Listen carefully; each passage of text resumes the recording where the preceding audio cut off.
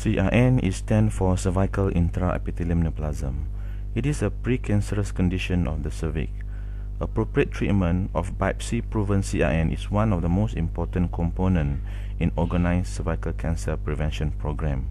This video clip will show you how to treat CIN and how do you manage them after treatment. You will also watch how LEEP or loop electrosurgical excision procedures is being performed step by step.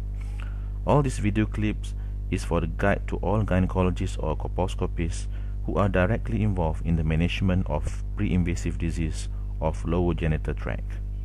When we talk about treatment of CIN, it is very important to remember that the diagnosis must be made by biopsy. Treatment based on cytology result is definitely inappropriate and should not be practiced by any gynecologist. Please request for urgent histology report if you suspect high-grade lesion or invasive disease. Mastering colposcopic examination is very important so that the diagnosis of CIN is accurate, and at the same time, we do not miss the more advanced lesion that may coexist with low-grade lesion. Colposcopic skill is also important to assist the colposcopist during treatment such as LEEP, because without adequate visualization of the transformation zone and the entire lesion, treatment may not be complete and the risk of residual or recurrence disease will be higher. Understanding the physiology and anatomy of cervix, especially transformation zone, is mandatory. More than 95% of CIN and invasive cancer of cervix are arising from transformation zone. Transformation zone is an area between old or original squamocolumnar junction and new squamocolumnar junction.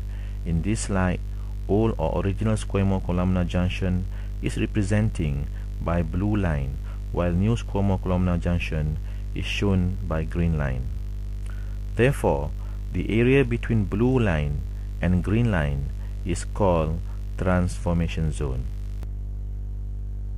What is CIN? As I mentioned earlier, treatment for CIN must be based on histology. The right image shown in this slide is colposcopic view of CIN1 showing thin or grade 1 acetoid epithelium with satellite lesion suggestive of human papillomavirus infection.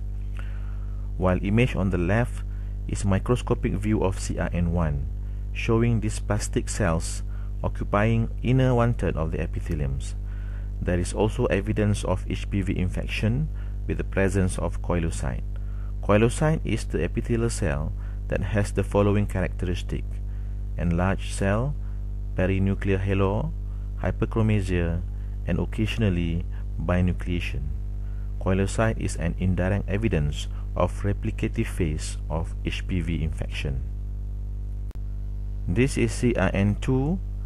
Acetoid epithelium looks denser, grade 2, and if under larger magnification, we may be able to see the presence of atypical vessels. Image on the left is showing microscopic view of CIN2. This plastic cells layer has extending up involving 2/3 of the epitheliums. There is also evidence of HPV infection by the presence of koilocytes. This is CIN3. Colposcopic view of CIN3 are shown in image A and B. In A, wash the dense acetoid epitheliums with clear and raised margin involving upper part of the transformation zone. Watch also the presence of abnormal vessel. Image B is showing mosaic and punctation overlying the dense acetoid background.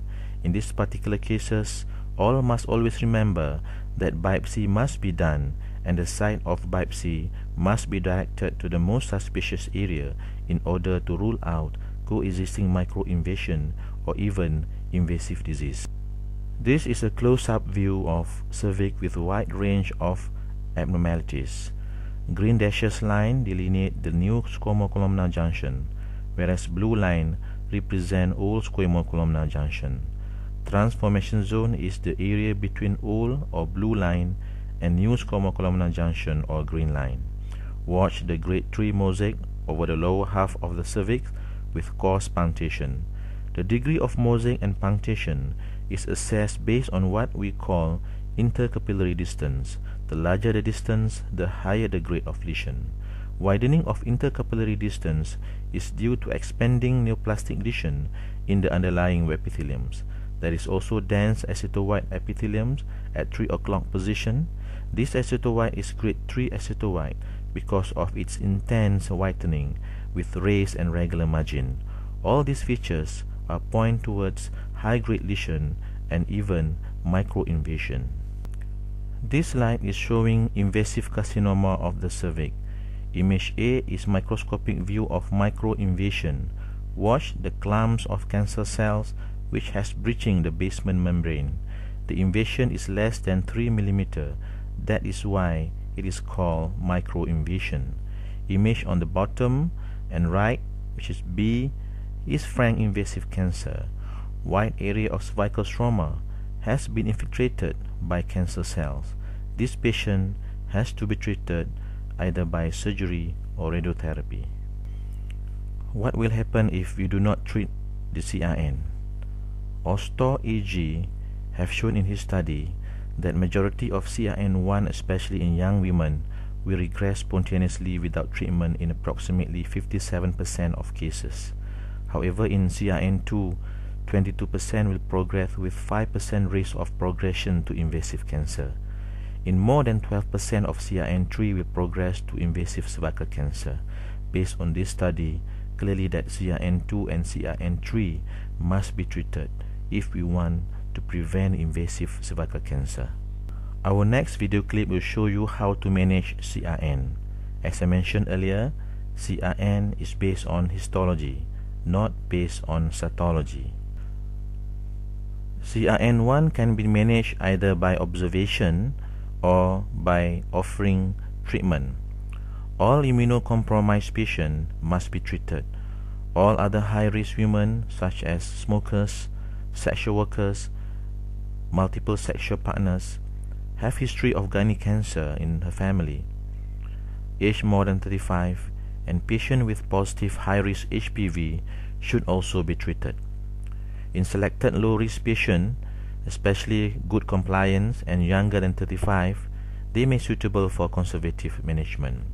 Women who are treated conservatively must be followed up closely every 6 months with colposcopy and pap smear. If CIN1 persists more than 12 months, they should also be offered surgical treatment. If we decide to treat CIN1, there are two modalities of treatment. Number 1, local ablation, and number 2, excisional method.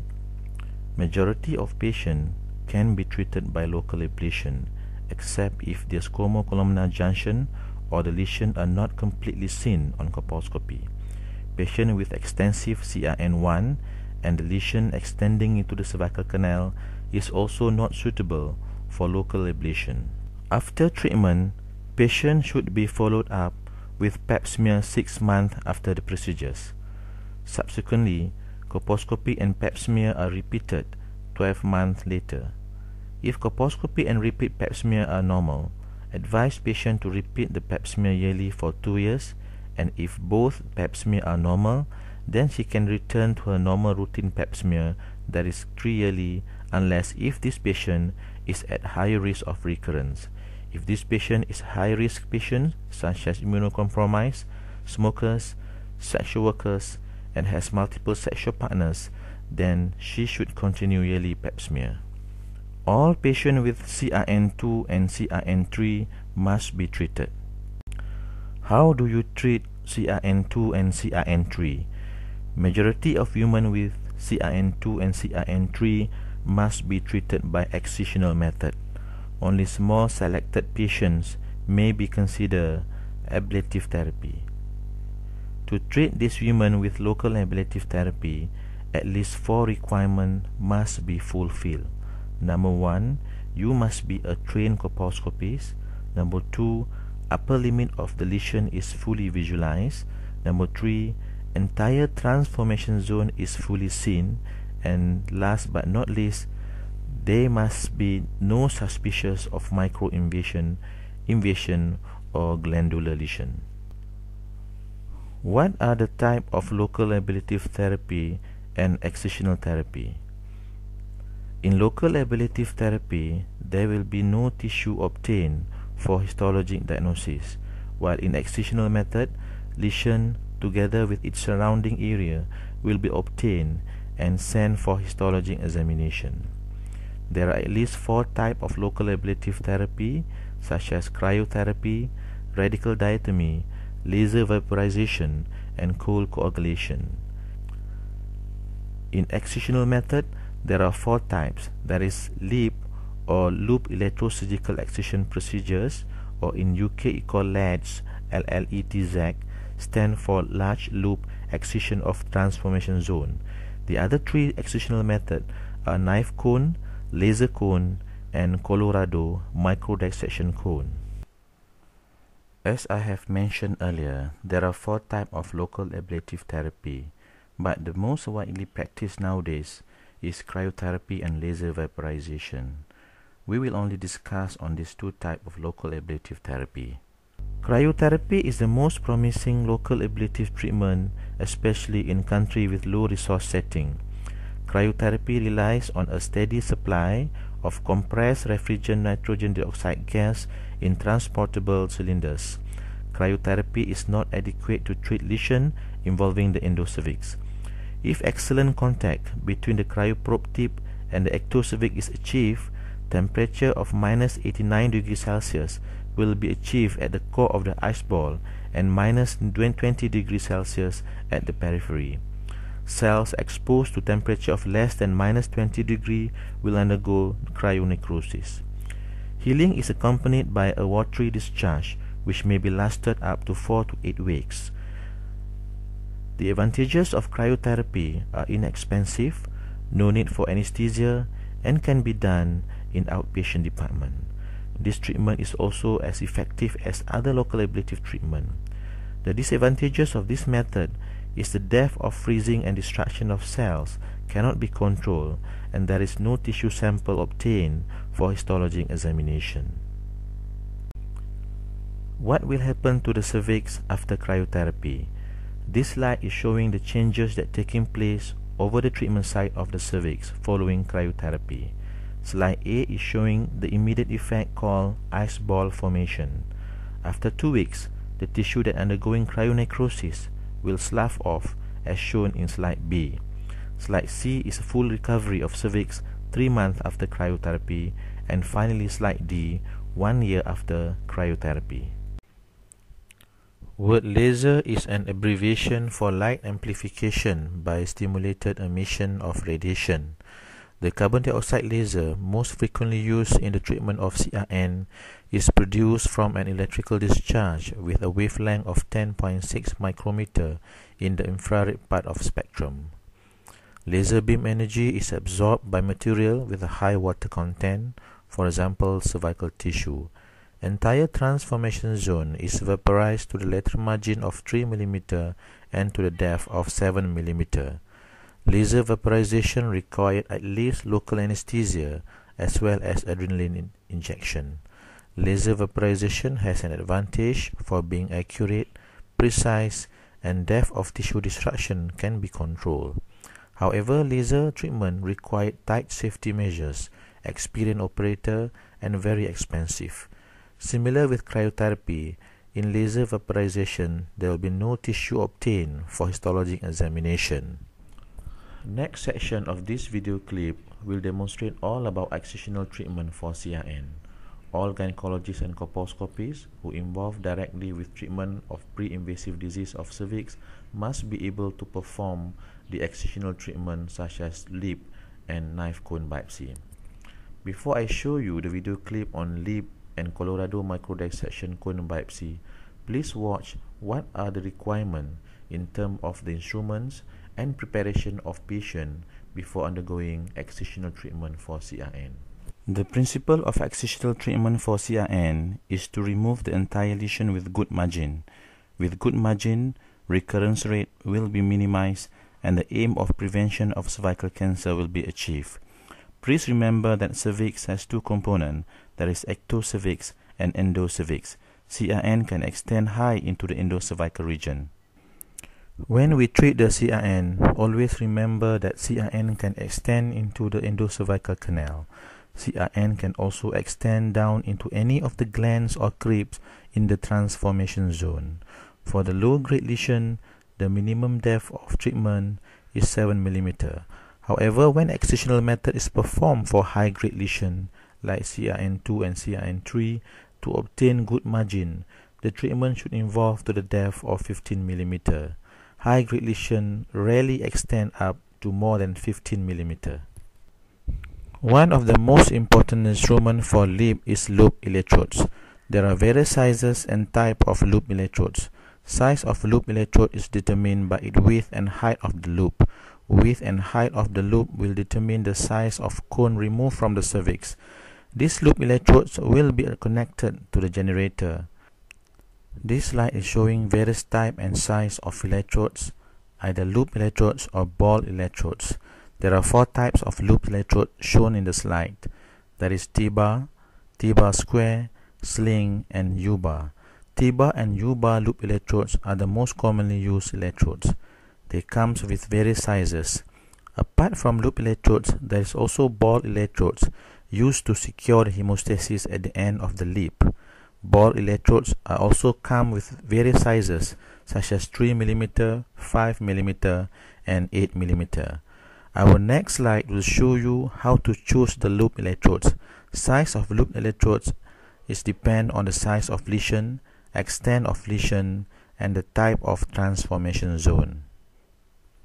There are 3 types of transformation zone. This is type 1 transformation zone. Type 1 transformation zone is when the transformation zone is completely seen on the ectocervix. All part of transformation zone is seen even without colposcopic examination. Transformation zone can be small or large. If you have patient with this type of transformation zone and you are able to see entire lesion, the best loop electrode to choose is a single U-bar size 20 by 15 mm. Ball electrode is used to secure hemostasis or wound sealing. This is type 2 transformation zone. Type 2 transformation zone is partially visible and partly situated in the endocervical canal. Image on the left is type 2 transformation zone, where upper part of transformation zone is not seen without manipulation. In this type 2 transformation zone, we can visualize the entire transformation zone through manipulation using colposcopy, either using simple forceps, cotton bud, or special forceps called endocervical spiculum. For this type 2 transformation zone, we can use either T-bar size 20 by 15 mm or U-bar size 20 by 20 mm. Finally, type 3 transformation zone. Type 3 transformation zone can be either small or large. In type 3 transformation zone, entire transformation zone is not fully visualized even with the aid of colposcope. In some human, like in image A, the transformation zone is very large and some of it is in the endocervical canal. In some human, the entire transformation zone is within the endocervical canal, as shown in B. Selected loop electrode must have either long loop such as T-bar size 20 by 20 mm, or we accomplish LEEP through two passes or 2 sweeps using 2 loop electrodes such as T-bar size 20 by 15 and T-bar size 10 by 10 mm. Smaller loops is to obtain endocervical component of transformation zone. The other alternative to treat CRN with type 3 transformation zone is by knife cone biopsy. Top head technique is employed in patients with endocervical gland involvement or who has type 3 transformation zone with the lesion extending deep into endocervical canal. 2 excision or 2 incision or sweep are made. First sweep is using T-bar size 20 by 15 mm to obtain first specimen shaded in blue.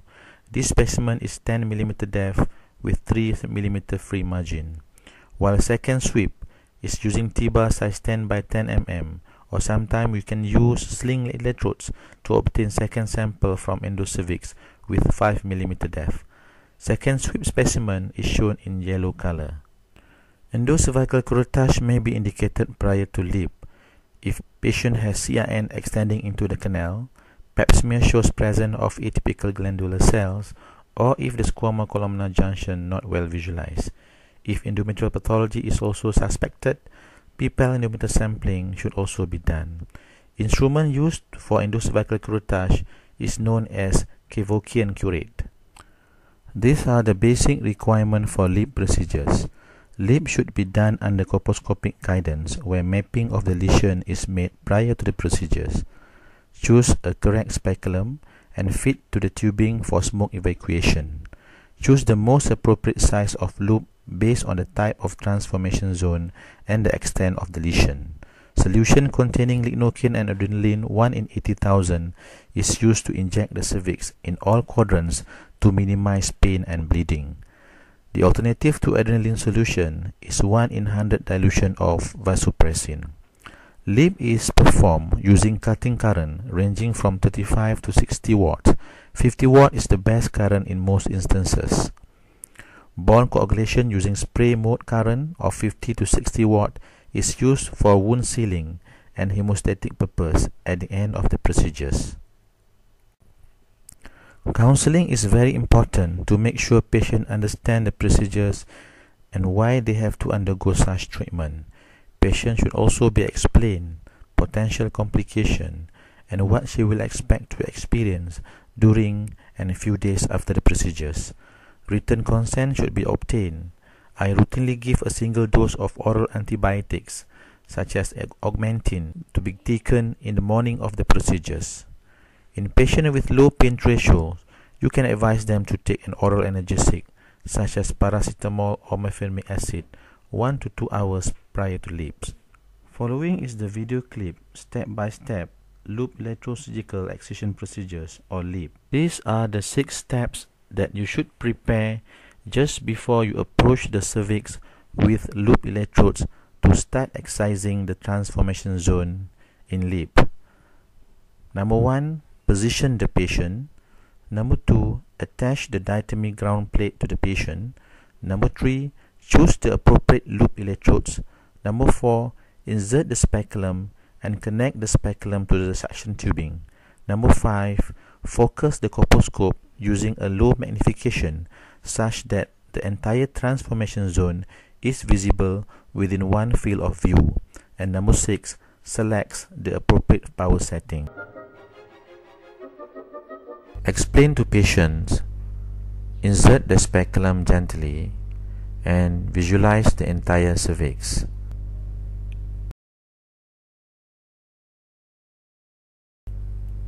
Make sure you are able to see the entire cervix. Visualize the entire transformation zone and apply the acetic acid solution. After applying the acetic acid, you can see there is aceto-white epitheliums at 1 o'clock position. This is important to guide you during LEEP.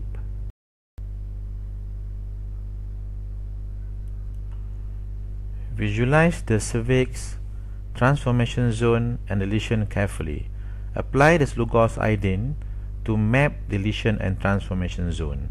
As you can see in the video clip, a very clear iodine negative uptake at the lesion as well as the columnar epitheliums.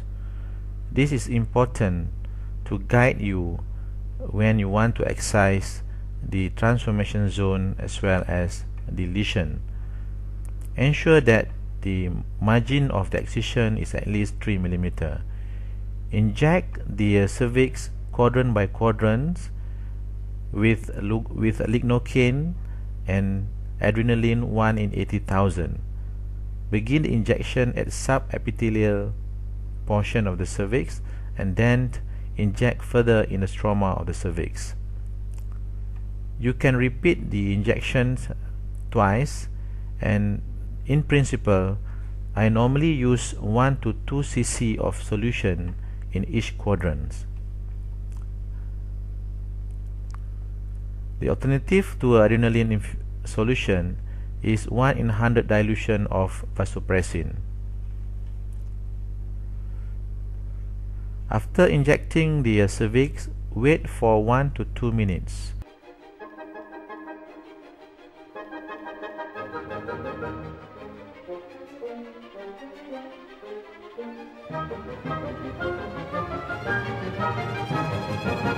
Use appropriate loop electrodes and start excising the transformation zone and the lesion by using this method. Ensure that you get at least 3 mm margin. To secure the hemostasis, you can use a ball diatomy. I normally use the size 8 or 5 mm ball diatomy using the spray current 50 to 60 watts. Apply in all areas to stop the bleeding. This is important not only for the purpose of hemostasis but also to destroy any remaining CIN or pre-invasive lesion that left behind.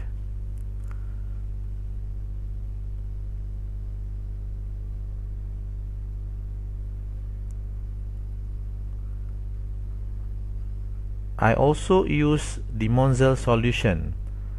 Apply over the raw area to stop the bleeding and to ensure that patient will not rebleed after the adrenaline effect has worn off. Some patients may have the extensive lesion in the cervix, like in this patient. In this video clip, you can see extensive acetoid epithelium involving the anterior and posterior lobes. Almost entire transformation zone is involved by the lesions, and after application of Lugol's iodine, you can see how extensive the lesion. Although the lesion is extensive, but you are able to actually identify the margin of the lesion. So after application of the Lugol's iodine, now you can see the injection of the adrenaline and lignocaine. Use the adrenaline solution 1 in 80,000. You can also use the vasopressin 1 in 100 dilution. Inject all quadrants, initially with subepithelial injection. Basically, you can use 1 to 2 cc of solution in each quadrant.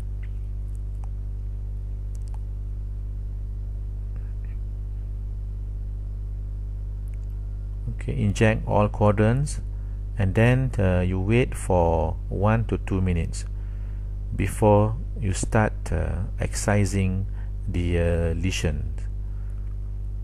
Choose the appropriate loop electrodes. You can use a U or T bar. Use a U bar size 20 by 15 mm and excise the upper part of the lesion. This is lesion at the anterior lobes. This is a first sweep or first pass to remove the lesion at the anterior lobe. So after you excise, remove the specimen and label the specimen. This is second pass or second sweep involving the lower half of the cervix to remove the lesion in the posterior lobes. And after complete the excision, you can secure the hemostasis by using a ball coagulation as seen in this video clip.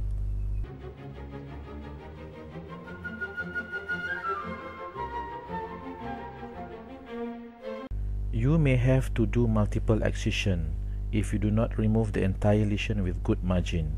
Make sure you label the specimen carefully to guide your pathologist in preparing the slide and reporting the histology report. Next video clip will show you how to perform Colorado microdissection cone biopsy. Colorado microdissection cone biopsy is using a Colorado needle which has a very fine tip, and because of fine tip, the power setting is very low. We can use 10 to 15 watts instead of 50 watts in the normal LEEP. Due to a low power setting, thermal artifact in Colorado microdissection cone biopsy is very minimal, and in good hand, it is comparable with knife cone biopsy. The preparation for Colorado microdissection cone biopsy is similar with LEEP and also with knife cone biopsy. You can perform Colorado microdissection cone biopsy as a daycare setting. In this patient, Colorado microdissection cone biopsy was performed under regional anesthesia for adenocarcinoma in situ of cervix.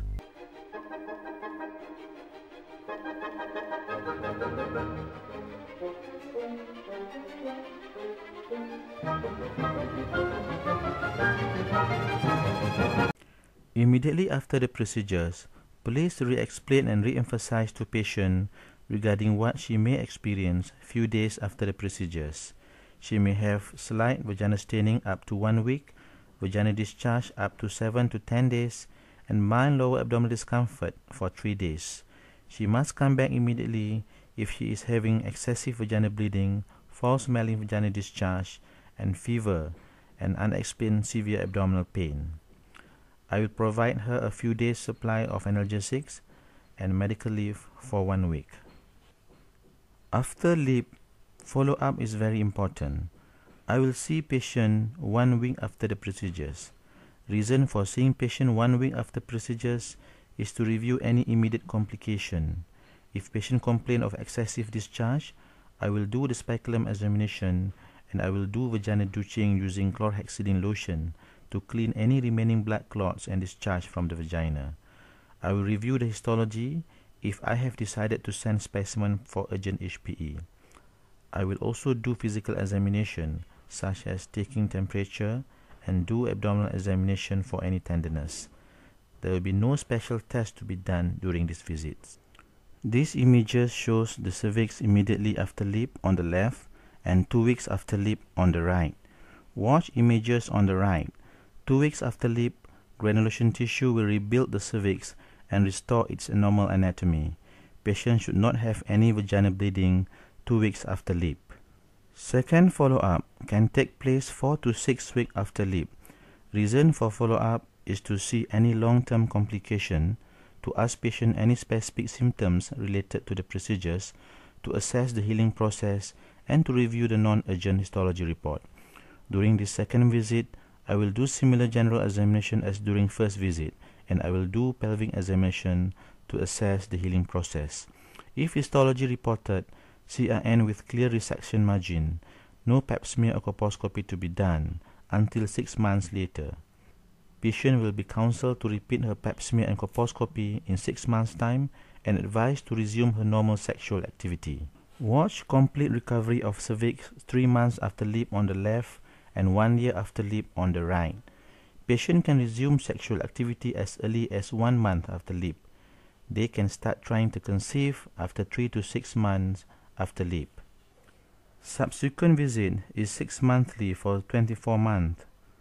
Each visit I will repeat pap smear and do endocervical sampling and colposcopy examination. After 24 months, patient will be advised to have yearly pap smear.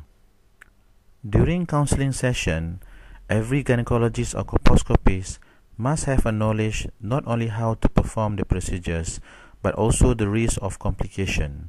With this knowledge, patient will be given a correct information and have a reasonable expectation. In good hand, significant bleeding is very rare, only 1.35% in LEEP. Vaginal discharge is common in 72% of patients with medium duration of 12 days. Patient will also experience vaginal staining up to 7 days in 70% of them. Pain and discomfort may be experienced in 41% of cases up to 3 days duration. There is no complication to the future fertility and pregnancy. Cervical stenosis can occur in 1 to 5% of cases.